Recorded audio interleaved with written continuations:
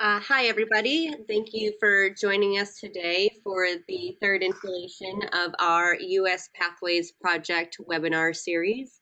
Last month, we heard from Michael Ginsberg on the research and development priorities for deep decarbonization, and also Erin Mayfield, who talked about the issues of employment in the low carbon transition.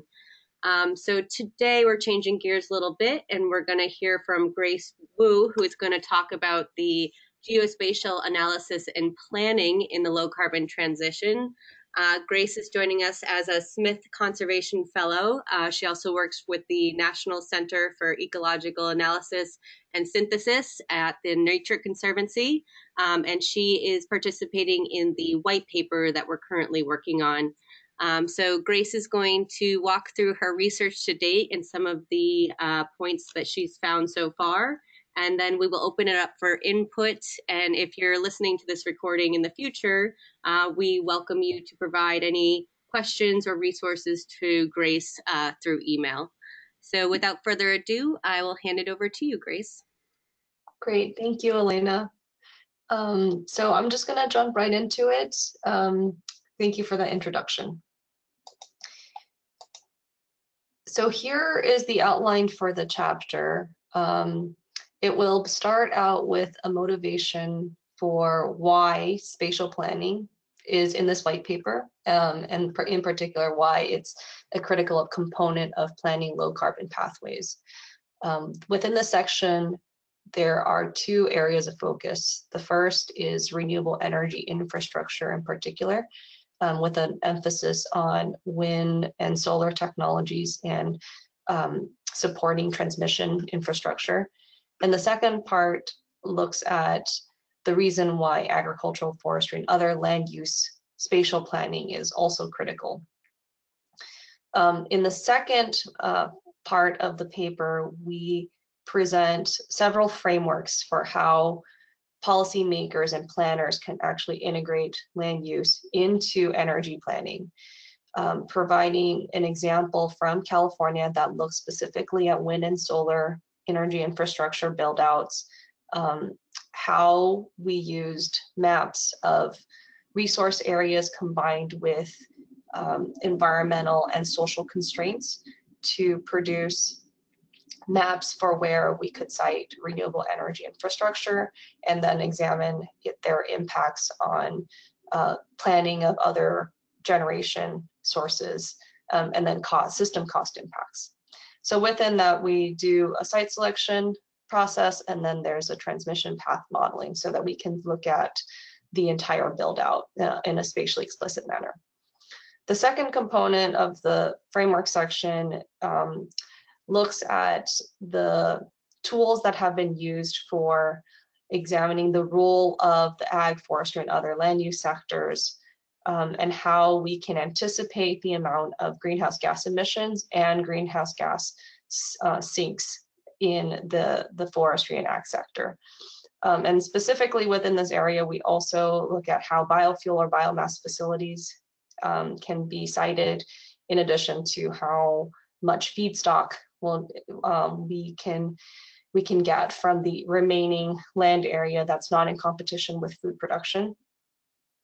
And then the other non-energy sector emissions. So primarily, where will managed forests be, and how do we anticipate that and enable more carbon storage in forest lands.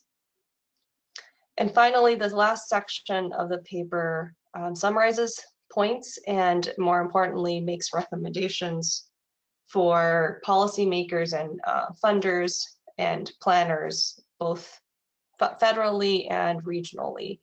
And so there's an emphasis both on federal level action as well as state level enabling actions. So in this presentation, I'll primarily be focusing on those areas that have been bolded, which are the renewable energy sections within each of the three primary areas, mostly because this is still a work in progress, and these are the areas that are have been better developed in other works that I've been involved in. So to start, To give you a sense of what this motivation section would look like, the purpose is to answer this question of why a low carbon transition is truly also a land use transition. The figure that you see here on the left shows the sinks globally of CO2 absorbed. And as you can tell, the land sink, which comprises plants and soils, is a very critical land sink, and also one that of the most variable and vulnerable, as the figure really shows. So in this really clear way, a low carbon transition really requires us to manage these land resources to protect or enhance this carbon sink. On the flip side, from the greenhouse gas emissions point of view, this is a figure of global carbon emissions by sector. We can readily see that solutions to at least 25% of the emissions from the ag and forestry sector will need to come from changes in the way we manage land. So this means avoiding deforestation, increased cover cropping, or extending forest timber harvest rotations. We also know that the solutions for electricity sector emissions will require a lot of clean and renewable energy, really all of which require land. Definitely some technologies more than others. The solutions for decarbonizing these other uses of energy will also require new sources of clean and renewable fuels or electricity, which really further increases the amount of land for renewable energy generation that's required. So to motivate this now within the context of the US, we'll provide some examples of previous deep decarbonization studies at the national level that provide various technology mixes that's required to meet mid-century climate targets for the US. So this is a figure of the land area required for utility scale onshore wind and solar farms in the US to achieve deep decarbonization by mid-century, using the closest approximate state's land area. Though the direct wind turbine impact, so here you see New Mexico, the wind farm areas is the area of New Mexico. The direct impact will only be about 1% of this land area. But really siting an area the size of New Mexico with wind farms will be no easy feat, nor will siting about 26,000 square kilometers of solar PV, which is about the land area of Vermont. This is the amount of land that will either need to be converted or managed very differently. And when contrasted visually with the types of land available in the US, the vast amount of cropland that you can see in the top right, and the amount of protected areas in the bottom right, you really can see that the potential siting trade-offs and synergies will need to be mitigated. This is something that we need to manage and anticipate in order to achieve our climate goals.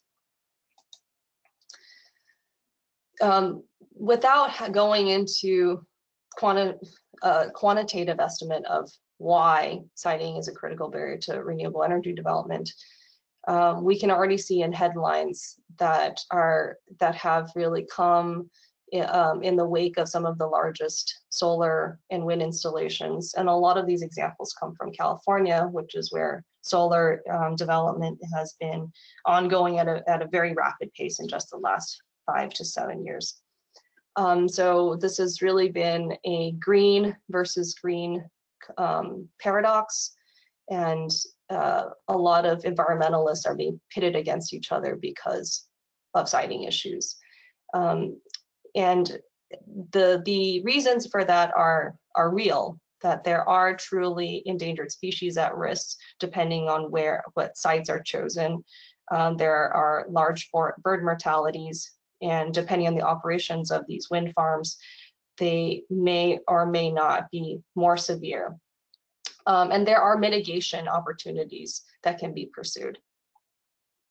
The last headline on the very bottom was something fairly recent, just in the last year. The largest county actually in the US basically put a halt on large solar installations. And if this is an indication of decisions to come as we scale up even further, then we need to be able to prevent these types of roadblocks from happening.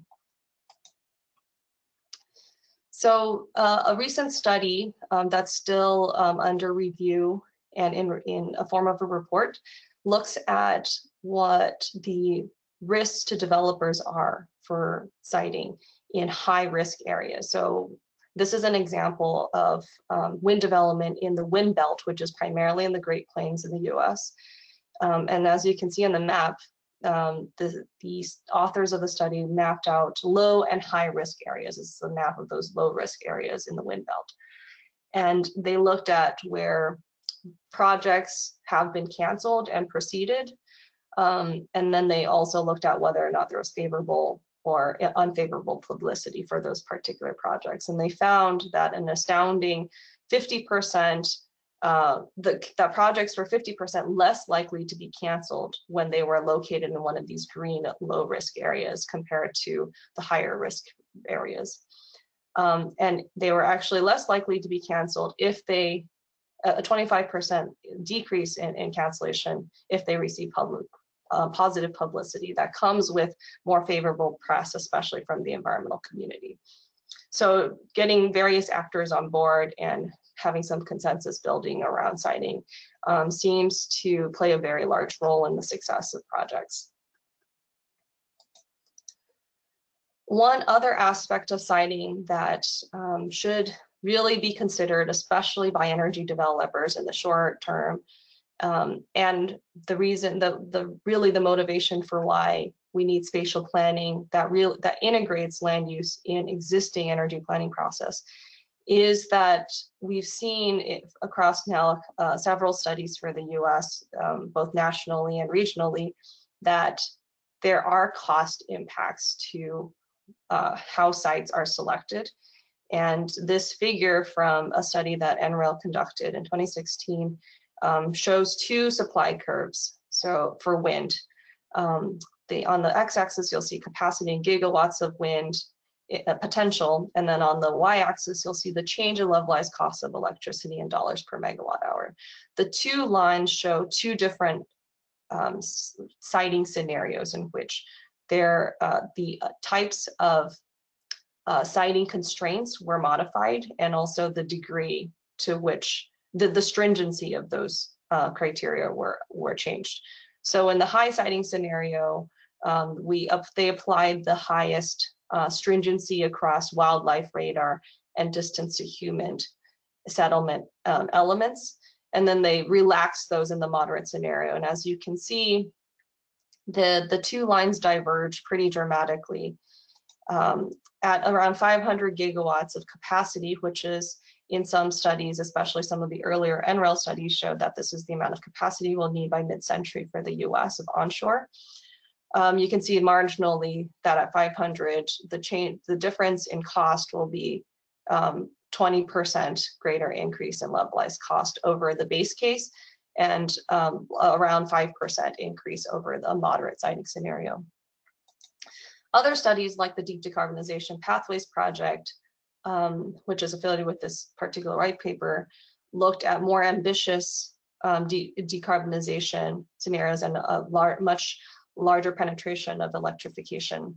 And they found that we actually need about 1,000 gigawatts of wind by mid-century, and that really puts us up at this very end of this divergence. And we can see that we're going to be experiencing between 40 to 45% cost increase because of siting restrictions. So being able to anticipate that, account for that in the modeling process, and understand how we can mitigate those costs by looking at other technologies, those are all important considerations given the trends that we can already anticipate. So given this need for looking at siting constraints, there seems to be this need for a framework that allows us to do this type of anticipation in a systematic way. And so we need a way to help us figure out the amount of land use for energy infrastructure and where. We need to be able to anticipate some of those impacts on habitat and on communities. We need to understand how those impacts could actually be in turn constraints on energy infrastructure. So the example earlier, providing that 50% reduced likelihood of project cancellation when those constraints are not there. We need a better understanding of that, and whether any of the above affect these electricity system costs and other considerations in energy planning, such as the amount of battery storage or the amount of PV or offshore or hydrogen or any other levers that we could affect that siting could require more of. So to provide an example of what a framework could look like, here I'll provide an overview of a process called Integrated Resource Planning, or IRP for short. This is a planning or an investment planning process that many jurisdictions in the US have adopted, and now several internationally, and it's used in both semi-deregulated and regulated energy markets. At the heart of this planning process is a capacity expansion and production cost model. And this is an optimization model that allows energy planners to determine the optimal mix of various types of low carbon and fossil fuel technologies that will meet the demand by a certain year.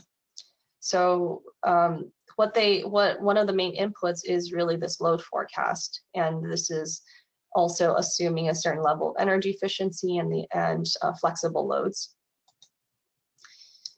And of course, for deep decarbonization scenarios, this involves assumptions about vehicle and building electrification. So the spatial dimension of this modeling process really comes from the renewable resource assessment and what we've called renewable energy zones, so areas where renewable energy infrastructure can be developed. And this is really informed by spatially explicit inputs of available land, and that's informed by environmental and social constraints. And all of that is put into a supply curve and provided as an input into this model. At the same time, we consider anything that's existing and proposed so that we're not double counting land area. And a lot of people ask about distributed energy resources and the role that that can play in energy planning, especially to offset some of the impacts that we see with utility scale. And this is where we would come in with, this is an exogenous assumption.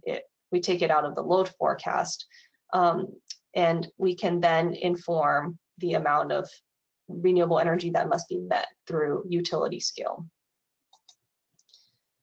And finally, the production cost, the capacity expansion model considers several constraints, one of the most important being greenhouse gas emissions by certain target dates.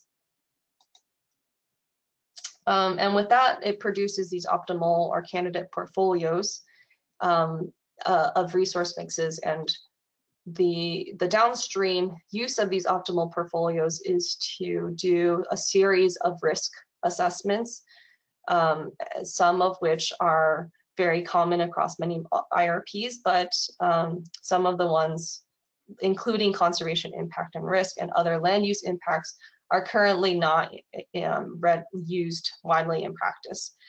California is actually one of the very few states that are considering any kind of land use impact analysis as part of their IRP process. And then, of course, if any of these none of the portfolios meet these requirements, the process happens again. And then finally, the optimal portfolios are updated with cost and impact metrics. And then with those metrics, there's a portfolio selection process, and then a preferred portfolio is selected. So the purpose of a land and energy integrated framework would include this upstream available land informed input, and as well as in another intervention in the analysis, the compliance check and sensitivity analysis portion of the IRP, that then allows land use to be considered in a portfolio selection process, which it currently is not being included. So this is an overview of what I mean by that, and in just 4 steps. So we start out this resource mapping that's spatially explicit, that considers conservation and social impacts, and we perform the capacity expansion optimization. Downstream of that, we need to gather the social and environmental impact. So we do that by spatially explicitly modeling the build out of the wind and solar and transmission. And then we perform a strategic environmental assessment of that build out. Here is a more detailed explanation of what this means, and I'll just go, I know it's a very busy figure, but I wanted to point out in particular the blue boxes of this process that are spatially explicit and truly what makes this an integrative approach that previously did not exist in resource planning. So in the first step, we gather all of the environmental data. So these are maps of where prime farmland, rangelands, important bird areas, wildlife corridors are located. And these are all spatially explicit inputs and outputs in blue. This gets fed into a site suitability model in which we use other spatially explicit information, and we model areas where we can build wind and solar power plants or site transmission lines. And this is a figure on the right, a thumbnail of what a solar resource map looks like for the Western US. And then we aggregate that into something that's non-spatial, which is the supply curve. And that's traditionally what's used in a capacity expansion model. And the capacity expansion model, as I mentioned earlier, produces these optimal candidate portfolios. And these are primarily in the form of megawatt or megawatt hours of certain types of technologies. And here's an example of what I mean by that. So these are stacks of scenarios. These are different portfolios. And you can see that there are differences in the need for different types of technologies. Solar, wind being the dominant technologies that are being relied upon, but also geothermal and quite a bit of distributed PV. So these are non-spatial, as you can see in the bar chart. What we then need to do out of this traditional IRP process is then do an optimal site selection transmission modeling. And what we get out of this process are actual locations of generation and transmission needs. So in the figure in the small thumbnail, you can see like these areas in orange, which are the solar PV build out locations. And then the areas in blue are selected wind locations. So now we have these footprints for where power plants should be sited for each of these portfolios. We can then pair that now with these ecological and environmental social data, some of which come from our environmental data collection. And we can do an environmental impact assessment. So we can actually calculate the amount of sensitive land area impacted within each portfolio for each of those data sets that we deem are important for energy siting. So this is an example of what I mean by these build outs. So these are spatially explicit, meaning they have a footprint and an area located in somewhere geographically. And these two maps show two different scenarios. They differ in what types of land were excluded from the site selection process. On the left, you see the high impact. So the higher the impact, the more sensitive habitat or critical habitat or important bird areas would be affected, or prime farmland.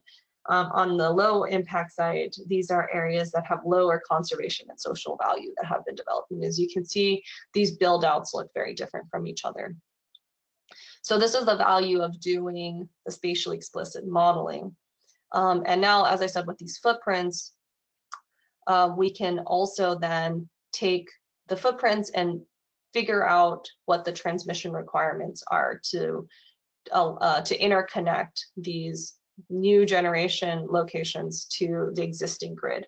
And so everything that you see in blue are modeled and sites and wind sites that have been selected for each portfolio. And everything in gray are existing transmission lines, and all the green are planned or proposed lines in advanced stages of development. And everything in red are the modeled interconnection gen tie lines that will ensure that we get these wind farms connected to the grid. And then we can take these modeled lines and then do a further strategic environmental impact assessment and then be able to actually estimate the amount of different types of habitat impacted from transmission planning. And then finally, with those footprints, as I mentioned earlier, we can calculate the amount of land area impacted. This is an example of agricultural lands and rangelands impacted across some of these scenarios. Without going into detail, basically the differences in color, the darker the color, the dark color indicates land areas impacted. And so if you just look at the agricultural lands across these three scenarios, you can see that for solar, which is in orange, the dark orange bars are those areas that overlap with agricultural land for solar technologies. And we can see that across all of the scenarios, but predominantly in the in-state and the Part West scenarios, about 1/3 to actually 1/2 of all solar capacity is located on agricultural lands, which has implications for the way that we manage those agricultural lands, and or we should be anticipating that those will go out of production and will be used primarily for energy production. So with this type of information, we can then start to think about how we can do the reverse integration or the complementary integration, which is integrating energy into our land use planning, knowing that these are the type of land uses that would be impacted. And we're already seeing the need for this because even though we are really very much only on the cusp of this very large scale up of wind and solar technologies that we need for deep decarbonization, these two headlines from Oregon and Washington from earlier last year suggest that as states are committing to climate goals, food versus energy land conflicts are really already putting up roadblocks. So we know that agrivoltaics, which is a combination of agriculture and PV, has the potential to significantly increase land use efficiency and actually increase crop yields by providing shading for crops under warming climate conditions. So it doesn't have to be mutually exclusive. So this doesn't necessarily have to be conflict depending on how we think about the integration of energy in our landscapes. And the potential for wind development on existing farmland in the Great Plains is truly vast, and they provide really economic opportunities. So 40%, this photos from Iowa, 40% of Iowa's electricity is from wind power currently, and it's already brought in millions of dollars of tax revenue, funding hospitals and schools. So wind in these rural areas can actually help maintain their rural way of life. Okay, so changing gears just a bit, as I mentioned earlier, I don't have much content yet for the ag and forestry and other land use sectors, but I wanted to give you a glimpse of what I've been able to gather so far. So this will be a much shorter section of the presentation. What we know is that terrestrial carbon sinks are variable and vulnerable, and we see that in the US playing out. So this is a figure of a study that looks at forest carbon sequestration historically, and then projects out the business as usual and under various policy scenarios. And in almost all scenarios, we anticipate a reduction in the rate of carbon sequestration in our forests, which is not something that we want to allow to or encourage unless we do perform some kind of intervention. So we know that an intervention needs to be in place. The question is what the extent of that intervention, and the suite of management and policy strategies that need to be in place to ensure an increase, or at least a steady maintenance of forest carbon. So this is another example of a more recent study that looks at sequestration over time in US forests, but extends out beyond 2030, which is what the last study stopped at. And the business as usual, the base case, does predict sort of this continuation of the status quo, even out through 2100. With no management, the very bottom line, we can see actually a decline in the sequestration rate. So that is confirmed by the previous study. And then there's this high demand for forest product scenario combined with management, in which we could see much steadier growth in carbon sequestration. So the way we manage our lands basically largely dictates the amount of carbon sink potential from US forests. So in terms of frameworks that allow us to plan and be able to come up with the most optimal combination of management strategies to ensure carbon sink continuation or growth, this is a small handful of models that have been used for land use projections. And they're called integrative assessment models. The first is a US-based model that's, though global, it was produced by US National Lab. It's called GCAM. The second and third are international models as well. And they basically model the forestry and ag sector globally and attempt to understand the role of these sectors in future climate change mitigation strategies as both a sink and a source. This is a figure from the US Mid-Century Strategy Report for Deep Decarbonization that was published in 2016. They used GCAM to do the ag and forestry portion of the report. And they looked at observed forest land trends, though we are increasing, the rate itself is decreasing. And they used GCAM to project forest land area and using that forest land area, understand how much carbon sequestration we can anticipate for over the next 20 or 30 years. These are, so in terms of how useful these tools can be for actually spatial planning, spatially explicit planning. Unfortunately, most of these models are not very spatially explicit. This is an example of the spatial resolution that's used in GCAM. So the way that the market clears is in these agroecological regions, or the way that commodities are aggregated are in these AEZs. As you can tell, there are 18 of them. They're very coarse.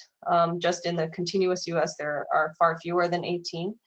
So this is not spatially explicit enough to be able to inform state level ag and forestry management. So we look now at other possible frameworks that have been implemented or developed that at the state level that are much more spatially explicit. This is the only one that I've come across so far, so I welcome any other recommendations. So California has created something called the CalLand model, which is the carbon natural and working lands carbon and greenhouse gas model. It was released in about a year ago, and it basically chooses these several suites of activities. So these are the four main areas in which they've applied activities in cultivated lands, forest lands, woodlands, and wetlands. And they've essentially chosen the degree to which they would extensively manage them. And in the figure below with the table, we can see that the combination of all of these activities result in a certain number of million megatons of CO2 removed or emitted by 2030 or 2045. So by 2045, we start to see carbon gains, actual carbon removed from the atmosphere. So this is an example of a tool that California has adopted that is spatially explicit enough to prescribe certain management strategies in certain parts of the state to derive quantifiable greenhouse gas benefits. Okay, so to quickly summarize, the key messages from the energy sector is that truly a low carbon transition is a land use transition. The siting barriers that we're seeing are increasingly important challenges for both cost-effective and rapid energy development. How we manage this transition through some spatial planning framework can really make utility-scale renewable electricity a threat or an opportunity. And finally, the integration of land use into energy planning processes can really facilitate the local and regional spatial planning of renewable energy that will be required to truly scale up rapidly. In terms of some recommendations, we need more interagency collaboration to produce these types of high resolution maps of environmental and social risks. Government can facilitate regional or state level zoning of large scale renewable energy development that helps streamline transmission and generation planning. And this is particularly important for transmission planning because we'll need a lot of transmission, as you can tell from those earlier slides, because where we lack the economic incentive for transmission build out, we need to have policies that will drive it. And some of the thorny elements of transmission build out, especially in interstate, are really cost allocation, who pays for it, regional issues of where states can actually entirely veto lines. And then what is the role for government? So the government has typically, in terms of the government in the form of FERC, has actually established RTOs, regional transmission operators, that help to rule on these interstate transmission disputes. So do we expand that role so that fewer instances of vetoing can stop long distance lines? And with that, I welcome any of your feedback and suggestions for improving this chapter. So I'm happy to hear any scope suggestions for additional topics, especially if there are any other papers or models that haven't considered yet, and especially any other angles to include on the ag and forestry side, any key messages, and then finally thoughts on recommendations for policymakers.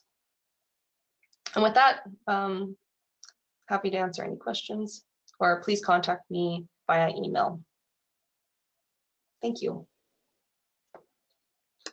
Thank you so much, Grace. I'll recommend that you flick it back to your first slide so we have your email on the screen, and I'll open up the floor if there's anybody on the line that wants to ask any questions or has any feedback for Grace at the moment. It is the post-holiday quiet. Well, thank you, Grace. This topic is super interesting. Where previously we were really dealing with these macro issues of R&D gaps and employment, it's really clear this is a super complicated and very regionally specific issue. Thanks for all your work in the California case study, and actually, especially that slide that you put on looking at the integration of California versus California plus the West, and what some of the benefits of looking at it from a regional perspective was really clear. And so I really look forward to seeing how this part of the chapter comes out, and specifically the framework as well. I think building out a framework like that we can then apply not just to this region of the US, but nationally and across other areas is going to be hugely helpful for taking this forward. My only piece of feedback, I guess, would be I'd be really curious to look more at kind of the stakeholder mapping of how to take these things forward. This obviously takes a lot of different parts of society and government to understand, to even just get the data and to input into these modeling. So understanding who those players are and how they all could work together might be helpful. But so that was the only part that I actually had noted down. But otherwise, thank you so much. I really look forward to seeing how this chapter takes shape moving forward. Great, thanks for that suggestion. Yes, and yes, thank you so much for the invitation to present. Great. So Grace's email is on the screen there. We'll also connect her with the notes following. So thank you, Grace, so much. We will update everybody in the coming weeks on when they can expect the actual chapters to be released in draft form. And then we'll talk about the future of the project moving into the spring. Thank you, everyone.